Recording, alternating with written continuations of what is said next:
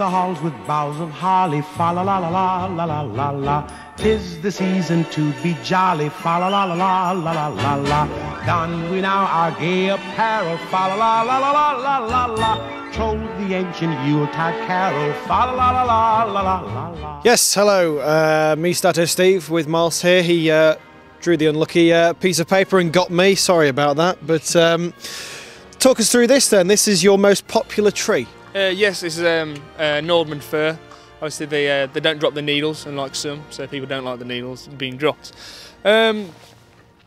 This one is 6 foot, quite wide, it's around 40 pounds. They vary in height and the width and quality. That's how we work the price out.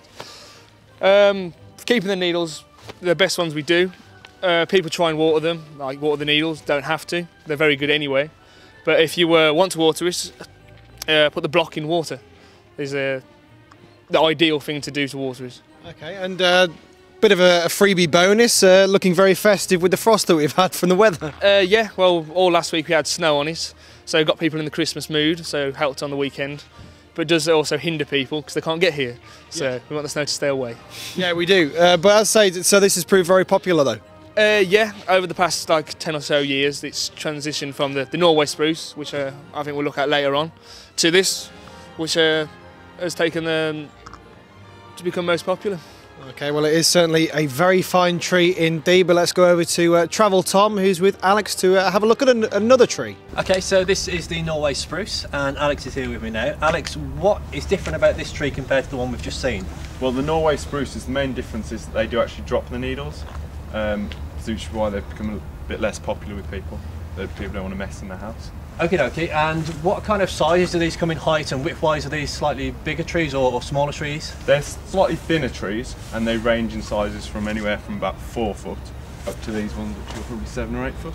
Okay, so anyone who's got like a small living room or doesn't want a really big tree, this is probably one of the better ones? This is probably a better one for them, and they are also slightly scented as well, so they give off a nice aroma. And how much would I have to pay for one of these? What prices do these range from? Well, each tree is priced individually, so it just depends on how thick they are, how big the covering is, and how tall they are.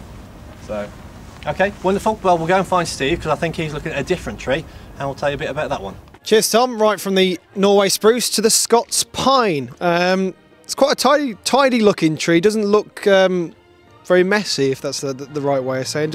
But do the pines fall off this one? They're in the middle, basically. Your Norman's your best, your spruce is the worst. These ones, they'll lose a few needles, but not as much as the spruce behind me.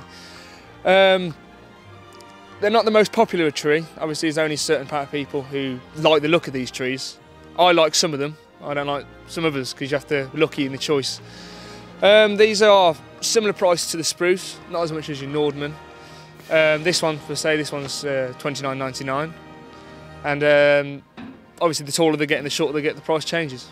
Again, very festive feel with the frost that we've had. In terms of the height, what is the average? Again, this is well over 6 foot. Yeah, the average we do like a 6 or 7 foot, which is this, and then we'll do a slightly smaller one. We don't do any bigger because they lose the shape when they get bigger. So this is pretty much as tall as we do in this type. Okay, I'd like to finish with a did you know? Did you know that Prince Albert is credited with bringing the Christmas tree to Britain in Victorian times? That's a Statto Steve, did you know? Thank you. Okay, so here's another Christmas tree you could possibly win or purchase. Now, there's something slightly different about this tree, Alex. It's got a pot on the bottom. What's that about? Well, yeah, they're all pot grown, so they're actually grown inside the pot, so they've all still got the roots on. That just means they last a bit longer and shed the needles less. Okay, so if I was to get one of these this year, have it up for Christmas, what do I do with it after Christmas Day? Well, you can plant it and it will still carry on growing. It's just like any other garden tree. It's got roots, so it will just keep going. Okay, now one of the services you offer down here is delivery. What happens with that then? Well, if your car's a bit too small for your tree to fit in, we'll deliver it for you. We deliver to nearly everywhere, but obviously there is a slight cost involved in that. Okay, and you also net it up as well to put it in the vehicles. And if you're not as strong as me, they'll actually take it to your car as well. Well, I hope that's got you in the festive spirit a little bit further as we approach Christmas. That's all the trees that they have to offer. We're just off the A41 by the Crown at the Codsall Wergs Garden Centre, and come and get yourself a proper Christmas tree.